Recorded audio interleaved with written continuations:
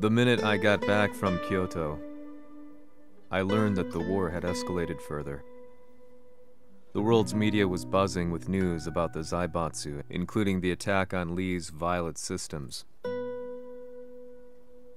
It was then that I received an email from Lee himself, saying he wanted to introduce me to someone who was well versed in the Mishima Zaibatsu's affairs.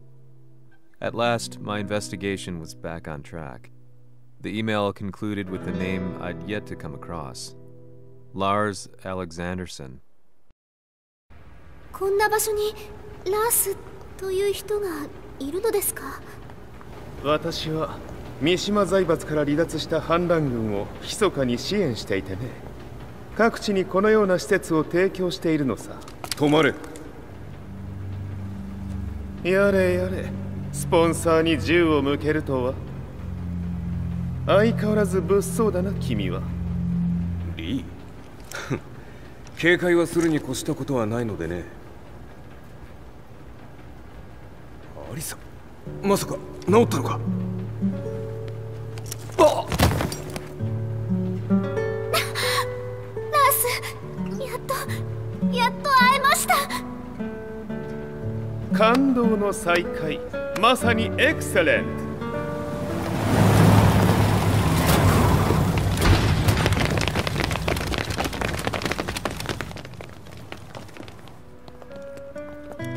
確保したジンの状況は？もう丸2日目覚めていない。アザゼルとの戦いのダメージは計り知れないようだ。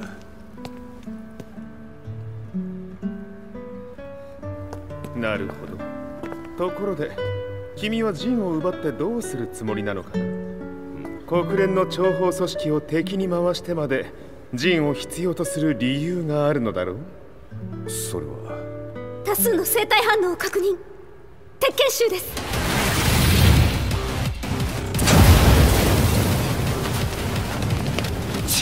嗅ぎつかれたか？私も行きます。これを使え。了解。排除します。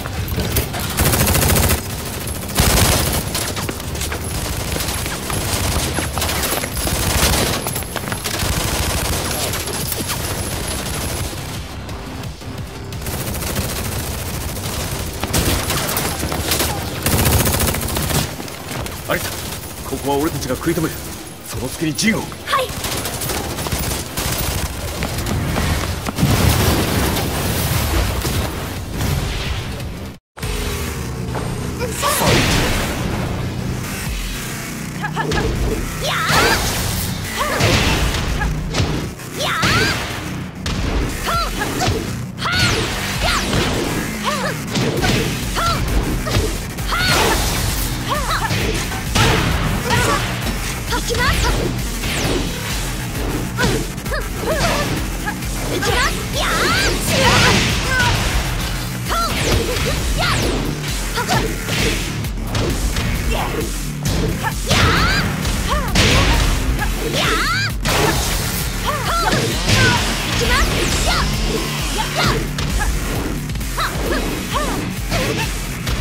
行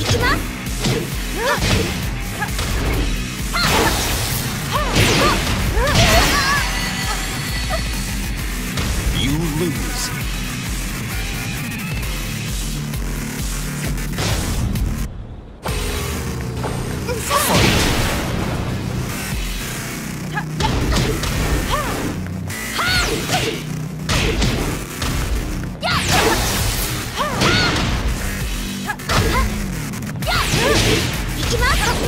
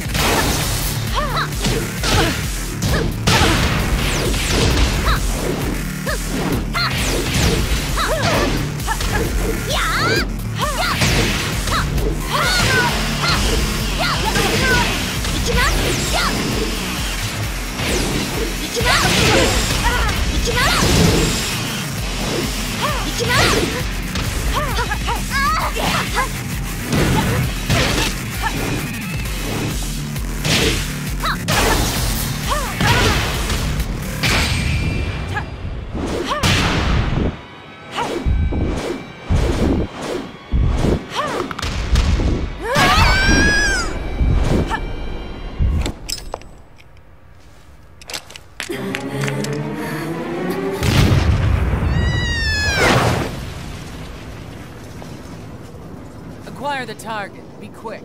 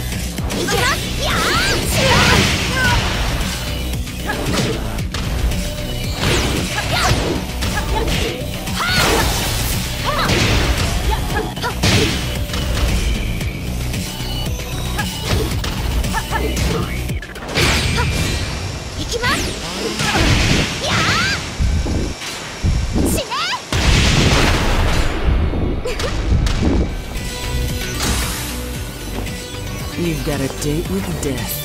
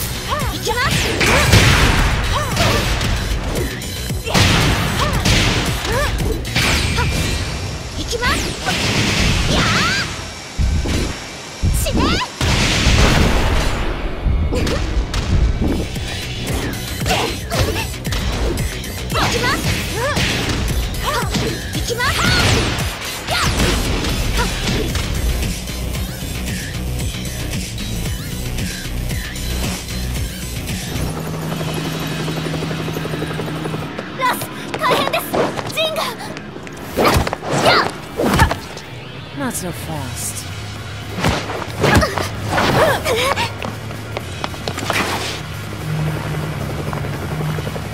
アルファリーダーへ、こちらブラボー D。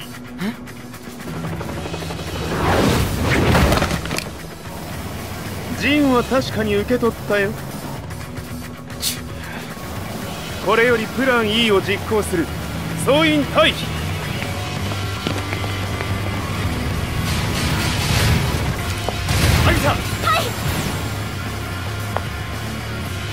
それでは諸君、いい夢を。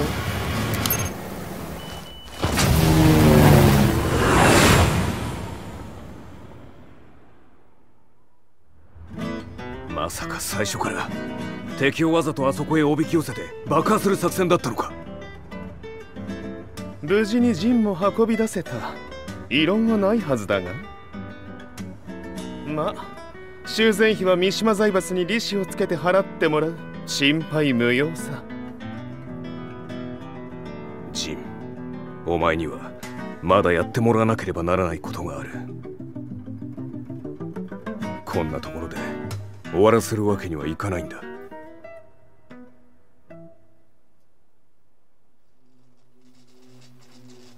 What do they hope to achieve by sheltering Jean? This could be interesting to watch.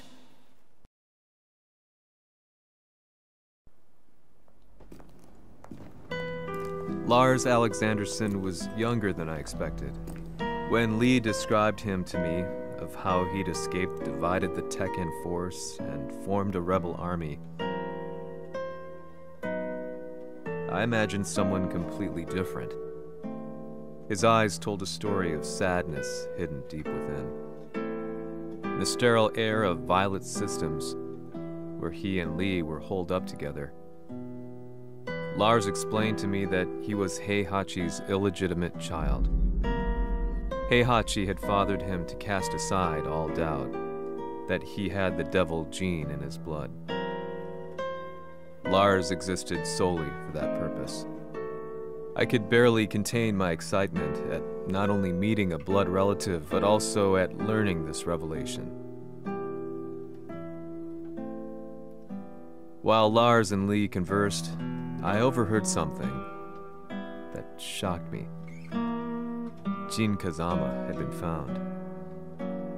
Jin Kazama, Kazuya's son and Heihachi's grandson. The hatred I had held deep inside surged through my veins like a tidal wave. Jin had put the wheels in motion that led to me losing everything. Then, as if finally putting his feelings into words, Lars muttered,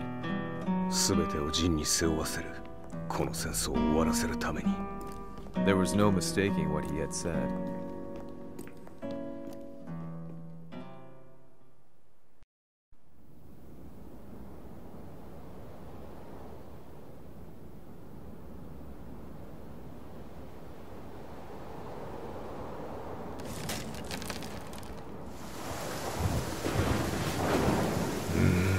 やはりいくら考えても覚えがない。今ここで和美殿との約束果たそう。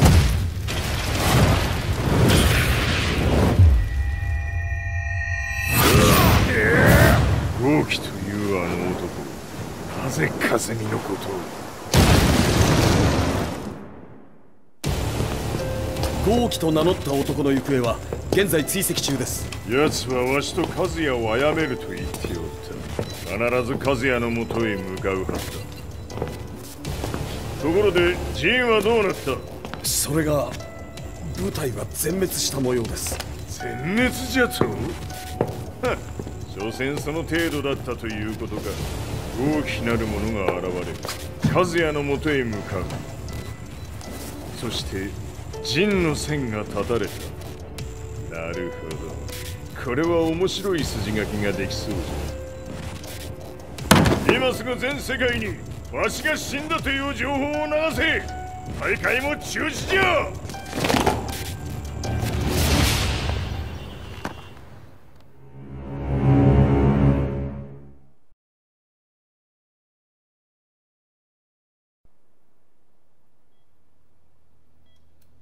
He's alive? That was the first thing I thought when I saw Jin Kazama. I took the opportunity to quietly pocket a screwdriver. The man who had stolen everything from me lay before my eyes. An opportunity like this may never present itself again. 俺もジンを殺してやりたい思いは同じさ。だがこの戦いを終わらせられるのはこいつしかいないんだ。It was as if Lars could read my mind. He explained that when Jin woke up, he would try to use Jin's power to put a stop to all the fighting. All I could do was nod in agreement.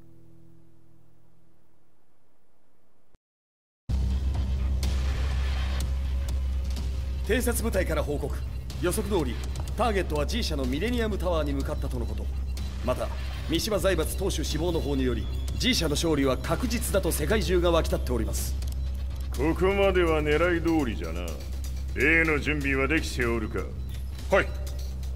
鍵となるのは豪輝よ。和也とて奴相手ではデビル化せざるを得まい。映像を全世界に流す準備はできております。和也がデビルであることを暴いた映像を流せば G 社の信用も地に落ちる。その上で和也を葬れば世論は三島財閥に一気に傾くじゃろう。ドクター・アベルが残した最強兵器がわしの勝利を世界へ轟かせるのじゃ。和也よ、豪気者とも消し去ってくれる。Heihachi Mishima is dead. Has Heihachi Mishima's death signaled the end of the war?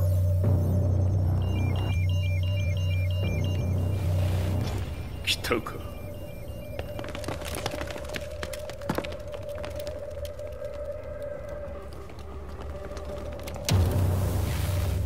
無駄だ。貴様のでは太刀打ちできん。屋上まで案内してやれ。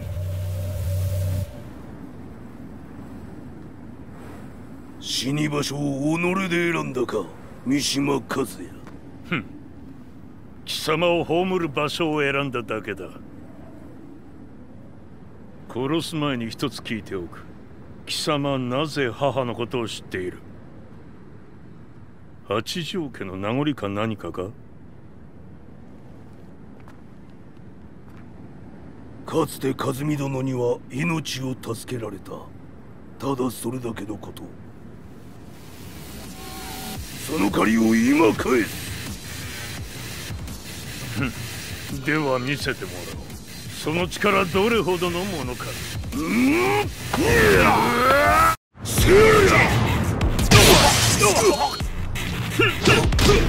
魔だ。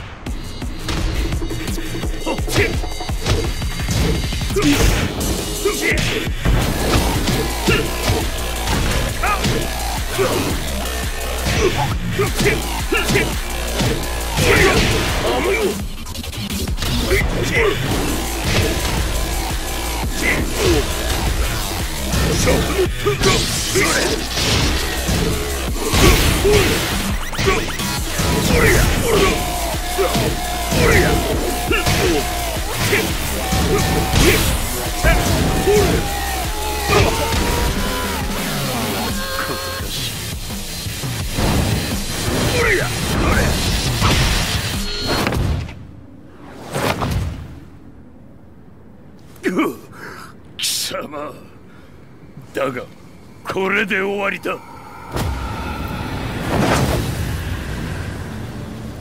それがウヌの真の力か。面白い。心ゆくまでしようぞ。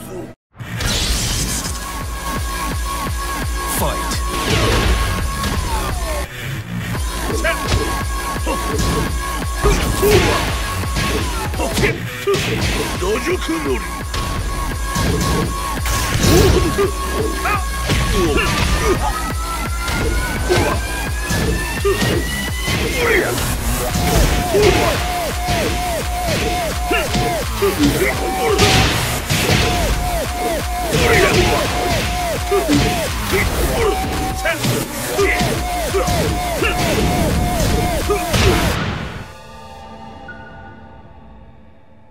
豪気、誠に和美を知っておったのか。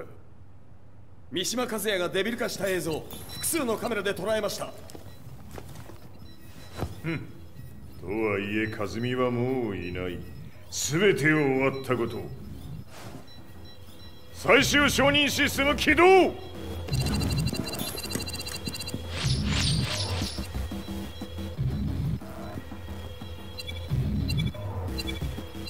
これで終わりじゃ。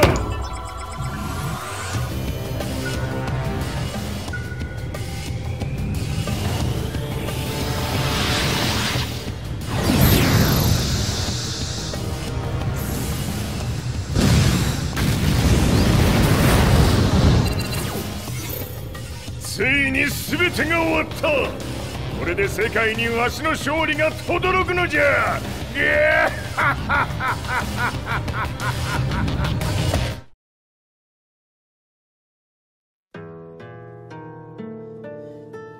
I couldn't take my eyes off the live broadcast. Next to me, Lee and Lars barked orders frantically, desperately trying to verify whether the images were a hoax or not. The demon on screen was unlike anything I'd imagined. No, it was something much more horrific. The devil incarnate. The demon-like creature you see on your screens is apparently Kazuya Mishima, said to be controlling G Corporation from the shadows. World leaders are currently debating whether to believe. The report's just in that the creature has been subdued by the Mishima Zaibatsu. I'd long assumed this war was between humans. That my family, my hometown, had been razed to the ground by people.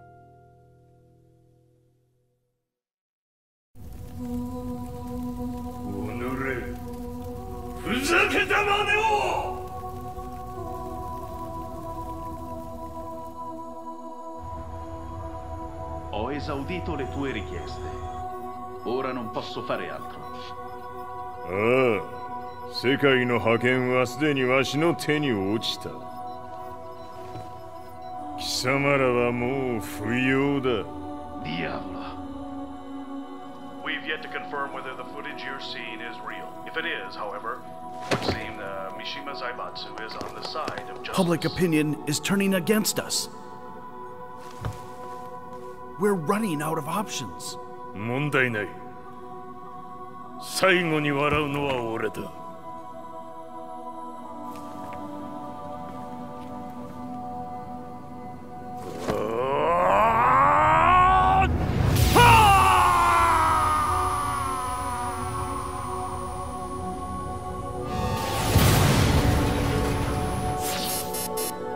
何事じゃ。衛星兵器が地球へ向け落下しています。An unknown informant has claimed the Mishima Zaibatsu downed its own satellite. Look, there it is. It's really fallen. どういうことじゃ。We have to get out of here. Move, move. The Mishima Zaibatsu satellite has crash landed. Scenes of chaos unfolding. まさか、カズヤ。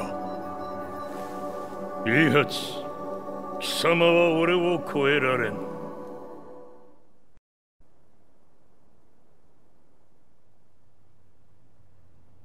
The Mishima Zaibatsu faces intense scrutiny from around the world. With recent events brought to light, anti-Mishima sentiments have grown around the world. 当主、もはや三島財閥を立て直すことは。おのれ、カズヤ！あの時からだ。貴様のせいで母さんは。全てはあの時。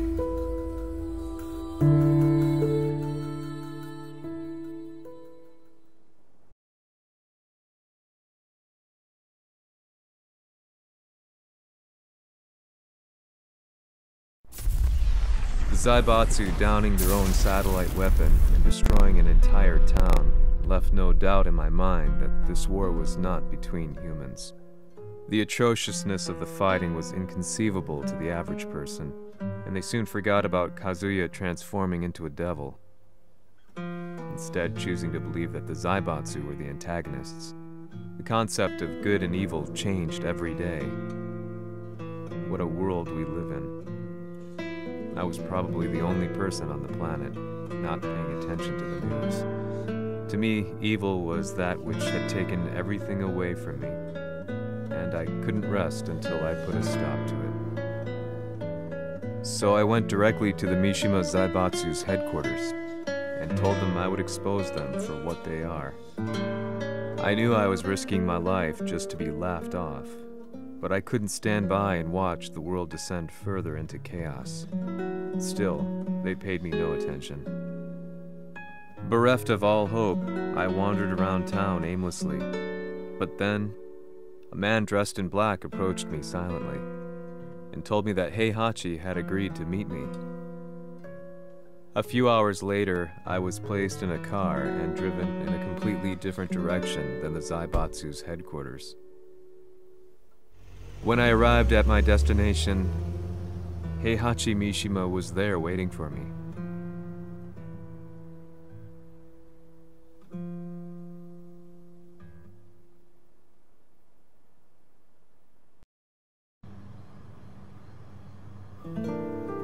Kisama, 三島家の真実を報道したいというのであれば、相応の情報は持ち合わせているのであろうな。At that time, I had no idea why Heihachi had suddenly agreed to meet with me.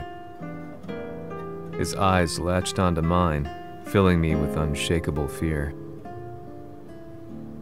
I have delved deep into the history of the Mishimas from Jinpachi Mishima to the family's connection to Kazumi Hachijo. The year you declared the establishment of the Mishima Zaibatsu was the same year your wife Kazumi passed away, and that your son sustained terrible injuries from falling off a cliff. To me, that sounds like one hell of a coincidence now, doesn't it? Oh? なるほど。ただの記者ではなさそうだ。よかろう。これから話すこと、そのすべてを世界に公表する。その約束が果たされるなら、わしがすべてを語ろう。At that time, I had no idea why he wanted me to reveal everything on his behalf. But I was getting so close to the truth I had long fought to uncover that I couldn't turn down this once-in-a-lifetime opportunity. The devil's blood in Kazuya and the blood of Kazumi's family, the Hachijos, remains shrouded in mystery. I listened closely to every word, each step inching closer to the truth. あやつがわしの父、ジンパチの道場に来たのは、まだ年端もいかぬ少女の頃じゃった。共に汗水流し、武道に明け暮れる中、つまりライバル。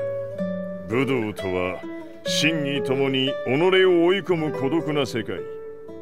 和美は次第に、わしにとって唯一無二の存在となっていった。息子の和也も生まれ、わしらは幸せじゃった。特に和美は、和也のことを目に入れても痛くないほど溺愛しておった。すべての歯車が狂ったのは、貴様の言う通り、その年のこと。稽古中、和美が突然倒れおった。和美は信じられぬほどの高熱を出しており、急ぎ病床に寝かせたのだが、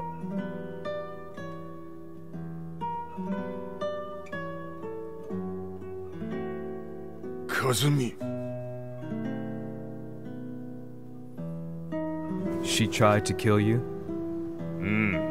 じゃが翌日、熱が下がった和美は前日の出来事を覚えておらず、いつも通りの和美であった。それはまるで人格を2つ抱えた人間と共におるような感覚じゃった。そんな日が幾日も続いた。そしてある日、よっふんほっんせい和美。貴様はいずれ世界を脅かす存在になる。何の夢を見ている？故に今死を与えるのだ。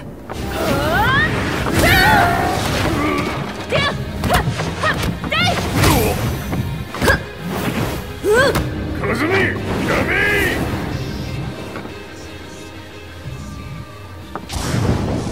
まだわからぬか、なぜ我がこの家に嫁いだのか。まさか我ら八丈家は貴様のような人間を消すために太古から存在しておる。その使命を今果たす。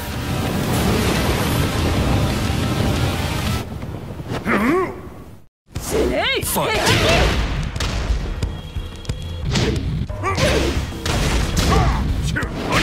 これも血のせい。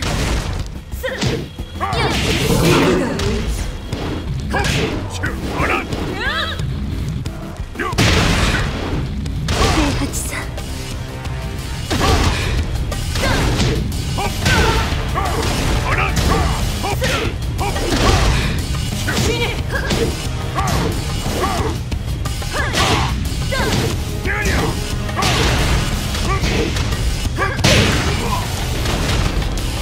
や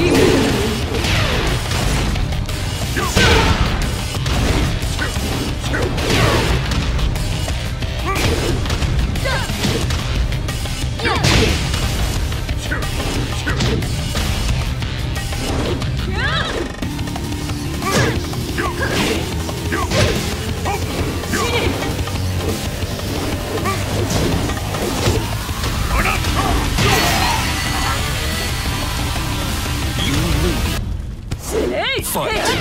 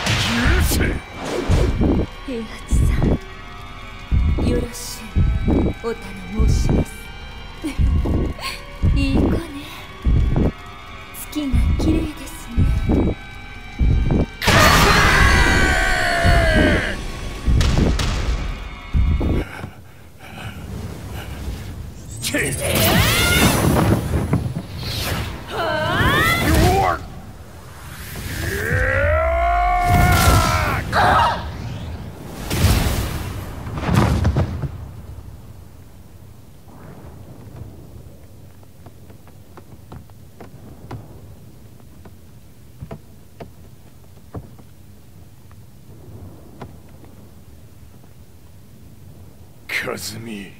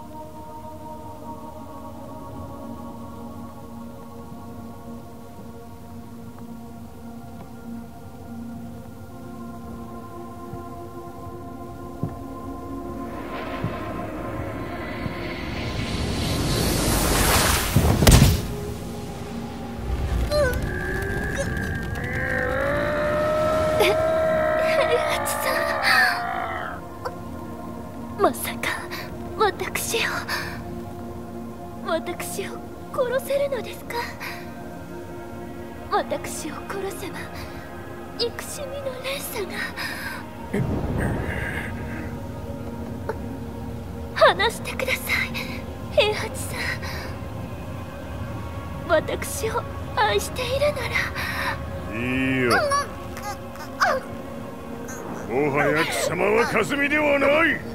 ならば